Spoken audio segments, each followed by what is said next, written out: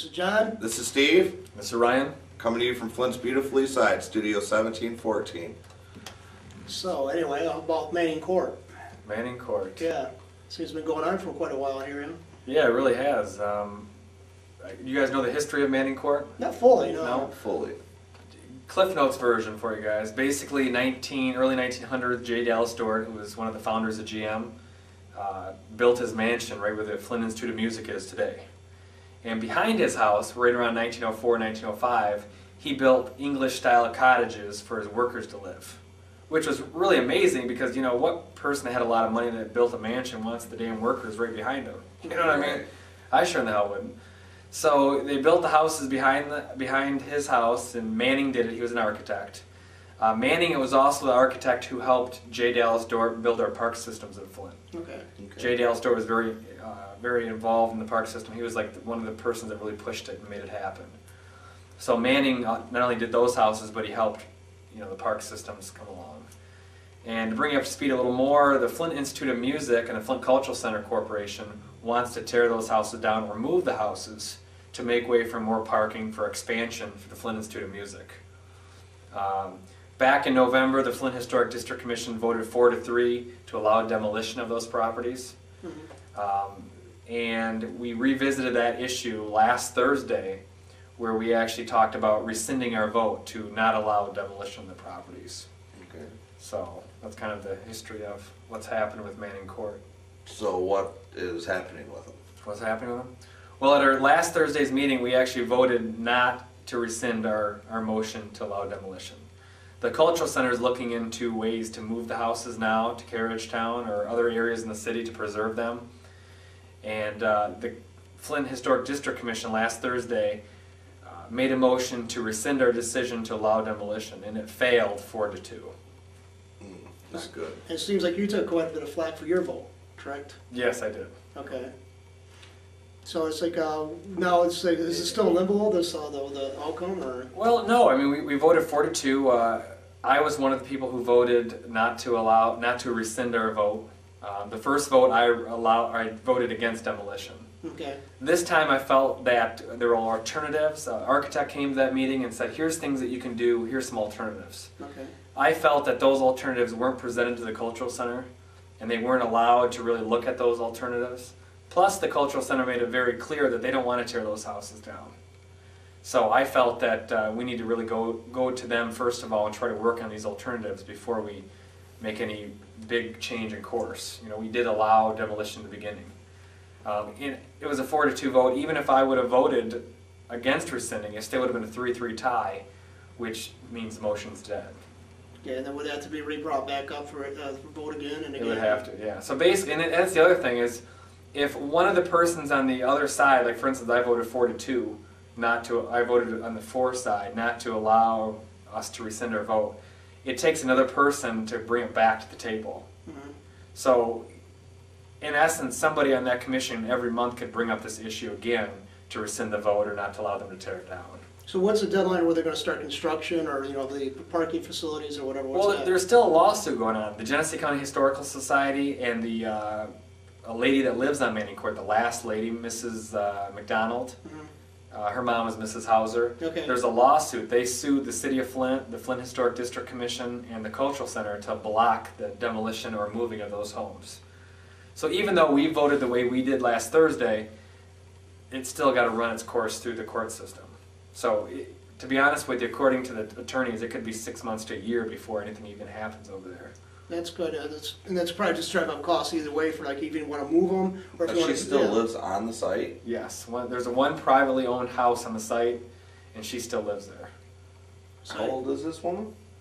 I don't really know. So I know the Hauser family. She's fairly young. Personally, because they've been there, they were quite adamant about staying back in the 80s when they approached us. Because my family had property around the corner from where Manning Court is, and we sold it because they gave us the price we wanted for our properties. But the Hauser family, Dr. Hauser was a local dermatologist, and I don't know if he's still alive or not. But I know that one of his daughters passed away when I was in high school with her.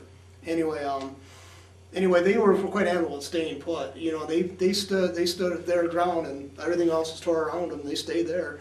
Yeah. They had those 3 houses there, basically we're talking about now on Manning Court. Jack Miner lived in one of those houses. He did, yes. Who actually owns those houses now? Those houses are owned by the Flint Cultural Center Corporation. It's the corporation that kind of oversees all the institutions in the cultural center area.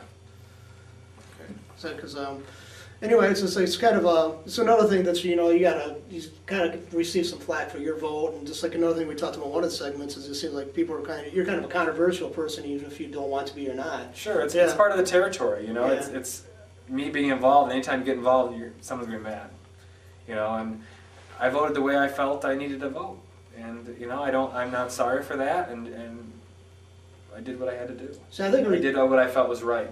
See, I think this is good that you get a chance to say what you had to say, because I don't think that the major press is covering it enough, and people are going to talk amongst themselves. If you got this out there, I think people at least know your side of the issue. Sure. And I think that's beneficial, because I think you got some positive things in mind for the Flint area, and I welcome that. Well, and I think that a compromise is important here, because we could actually lose these houses altogether.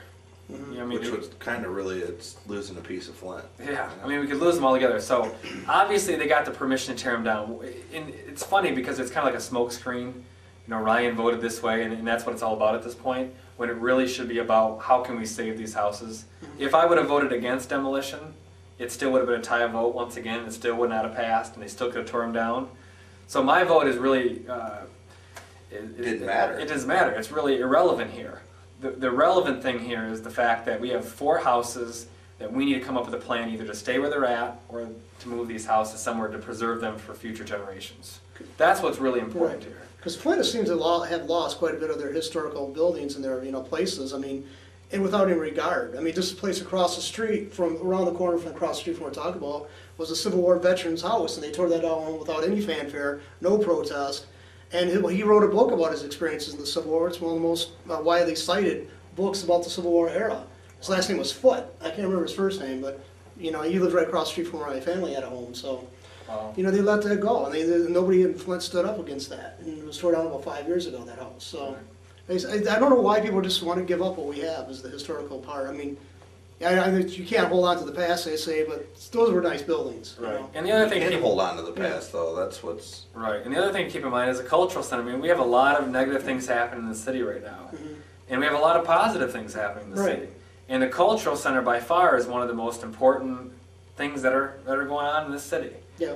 And I'd hate to hinder any development or anything to do with the cultural center because of the fact that we want to save 4 houses. Because they're not being like, I never could perceive them at the Cultural Center Corporation as some kind of bad guys. I mean, the buildings are there, but let's face it, I could see the benefit of having expanded parking facilities next to those, the Sloan, the Whiting, the Planetarium. The planetarium, or all that stuff. I can see where that would be a benefit, So it's a quandary. It's the best way to put it. It wasn't an easy decision. It wasn't an easy decision for any of us on the Right. commission. I mean, it was a tough decision. Each one of us liked the Cultural Center, and each one of us are preservationists. I don't Right. care how you voted. We're all preservationists. And we want to see the history preserved. And I think now the important thing is to move forward and to come up with a comprehensive plan that allows us to preserve these 4 houses, whether it's there, whether it's somewhere in the Cultural Center, whether it's Carriage Town, where they're talking about moving them to now. Let's preserve those houses so we'll have them for another 100 years. Yeah, because I mean, they're a significant part of Flint, and also the industrial history of the United States, I would say, So what's the cost going to be to move them? I'm not familiar with I'm not in with that committee, but the estimates that I've heard so far is somewhere between $100,000 and $150,000 for all 4 houses. All 4 houses. Yeah. Well, that's Basically not between bad 12 and for what you're preserving. Right. Either. It's Yeah. not really...